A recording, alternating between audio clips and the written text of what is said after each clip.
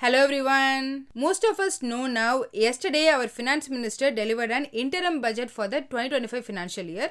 So before seeing our regular pre-market stuff, let's look at the budget in detail and to some extent who I think will get benefit and who may not. Again, this is just an interim budget for 3 months. Then the final budget will be delivered on July after the election. So this budget is just a guidance, but still it's massive. So covering entirely in 10 odd minutes is very much difficult. So let's discuss just 5 important takeaway points. Just a disclaimer, again, I'm not going to do it from politics point of view, rather from the stock market perspective. First point, very common, almost all the finance news websites has praising this. For FY 2024, I mean on the current fiscal year, a year ago, the fiscal deficit target was set as 5.9%, but the present government achieved it as 5.8%. To be honest, this is really good, despite there was not lot of public sector companies de-investment. I mean, the usual Indian government way was, they spend lot of money, then they will adjust the tally by selling the government asset. That haven't happened this fiscal year. That's the first very important positive. And for the next fiscal year, they reduced the fiscal deficit target to just 5.1%. And the positive surprise here is, market expect the government to borrow at least 15 lakh crore rupees. But as a surprise, they said they are planning to borrow only 14.13 lakh crore rupees. All this which I consider really good and commendable. Just for info, this year the borrow is 15.4 lakh crore rupees. Here they are reducing the future borrowing, good, but it would be better if they announced some measures to reduce the interest payment for the already borrowed loan means. I mean, if required, please pause and have a look. The total next fiscal year government expenditure is 47.66 lakh crore rupees. In that, near 24%, around 11 lakh crore rupees, Indian government is just paying as interest. And every year increasing this interest rate, making me a bit nervous. Maybe in the July month budget, we may expect some. That's the first takeaway. Second one, in the present financial year, the infrastructure development budget allocation is estimated as 9.5 lakh crore rupees. That for the next fiscal year, it increased to 11.11 lakh crore rupees. This extra capital allocation is positive for all big infrastructure companies like L&T, NTPC, etc. Third, they announced 2 crore new house build-up in addition to the existing 3 crore target. So these will be positive for the cement companies and the housing finance companies. Fourth, they allocated 1 lakh crore rupees as innovation fund, which Indian government expect to give as a 50-year interest-free loan. I expect this will benefit HAL, again L&T, BHEL and Bharat Dynamics. Fifth, losers. The concessional corporate tax rate 15% for manufacturing companies was not extended. So that now from April onwards will increase to 22%. Hence, to some extent, it will affect all the manufacturing. Then the second biggest loser is fertilizer companies. Present financial year, fertilizer subsidiary is 1.89 lakh crore rupees, and that for the next fiscal year, it reduced to 1.64 lakh crore rupees. So this will affect negatively to the fertilizer company stocks. These are my 5 key takeaways from the budget. Overall, the budget is more of the balanced one. Hence, market-wise, Nifty also traded and closed to near flat. However, individual stocks did react to the budget. Especially because of this increased fiscal discipline, Indian government's 10-year bond demand increased significantly, which in turn reduces the bond yield to near 7%. Again, here this will benefit all the banks, especially the public sector banks in India, since they are the one who handles the government bonds. Thus, public sector bank yesterday increased to over 3%, whereas realty, media and metal dropped around 1%. About institution, still somewhat FII's trade value was higher compared to their historical. Yesterday, their gross purchase and sales value is around 20,000 crore rupees. As a net, they net sold for 1,880 crore rupees, whereas DI net bought for 870 crore rupees. Then about European market, because of the US Fed chairman's not so market friendly comment on the previous night, all 4 European markets major index closed negative. However, US market did the U-turn.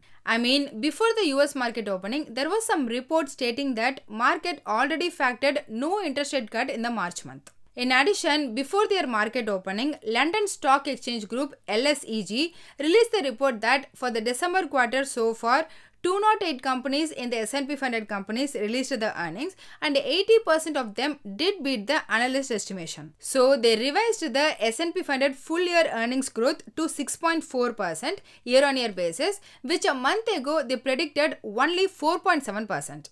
This new high earnings growth sets the positive tone. Then at 10 a.m. Eastern Time, Institute of Supply Management released the manufacturing PMI data. Here, market expects the same contraction as December month, around 47. However, the data came as in surprise as 49.1. In response to that, 10-year bond yield dropped massively from above 4% to 3.87%. As we discussed a lot of times, drop in 10-year bond yield is always favors the market. So, US market last night closed super positive. Dow Jones increased 0.97%, S&P 500 up by 1.25%, Nasdaq rallied 1.3%. In case of VIX, it dropped below 14. So, the US market closed on the positive note. On top of that, Facebook, Amazon and Apple, all these big three released their earnings after the US market close. In response to that, in the aftermarket offline trading, Facebook increased 14% and Amazon increased 8%. However, Apple dropped 3%. Overall, I would say the aftermarket results added additional positivity. In response to that, GIFT Nifty early morning increased massively. At 3 a.m. Indian Standard Time, it closed at 21,914. Yesterday at the time spot market close, the premium was just 50 points. If we consider 50 points premium, then it's indicating the gap up opening of 150 points. Because now we got 21 more trading sessions remaining, I expect the premium today to increase around 100 points. So considering 100 points premium, it's indicating the gap up opening of 80 to 120 points. I mean, if market believes in the positive trend means, then the premium has to increase above 80 points. If today premium stays in the same place around 50 points, then I would say it's a trap. See, how come a positive trend will sustain if there is not enough premium in the future market for remaining 21 more days trading? Anyway, that's my view. I can be wrong as well. Regarding Indian ADR, in line with the US market positivity, except Wipro, all other three rallied between 1.5 to 3%. Even Wipro also increased 0.6%. So overall, as a summary, there is nothing in the budget that is against overall market.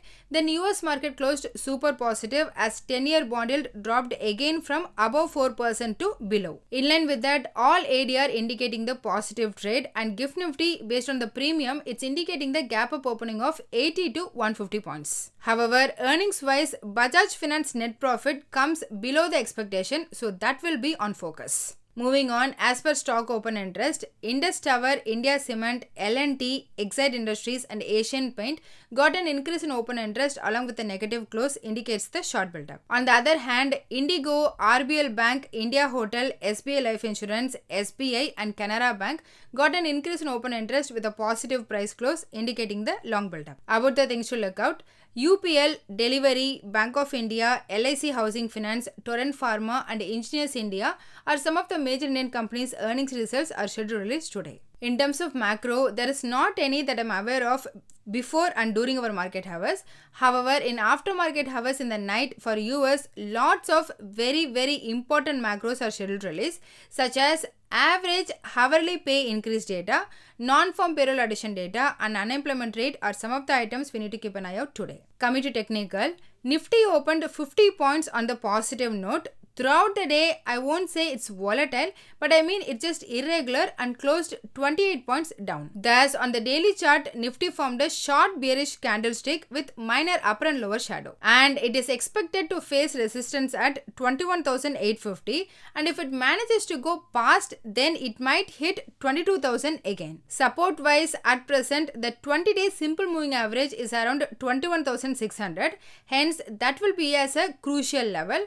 However, if Nifty slips below 21,600, it can decline to 21,500 to 21,400. In case of Bank Nifty, it opened 170 points gap up and reclaimed the 46,000 mark and closed 192 points higher. Thus, on the daily chart, it formed doji candlestick pattern with above average volumes, indicating indecisiveness among buyers and sellers. However, the daily momentum indicator has triggered a positive crossover, which is a buy signal and is likely to provide support towards the up move. Hence, the more probable chance for Bank Nifty is likely to move higher towards 46,570 to 46,800 in the short term. On the weekly options front, the maximum call option open interest was at 21,700 strike, followed by 22,500 and 21,800, with meaningful new call option rating at similar strikes in similar sequence. Thus, from the options data indicates that 21,700 expect to be the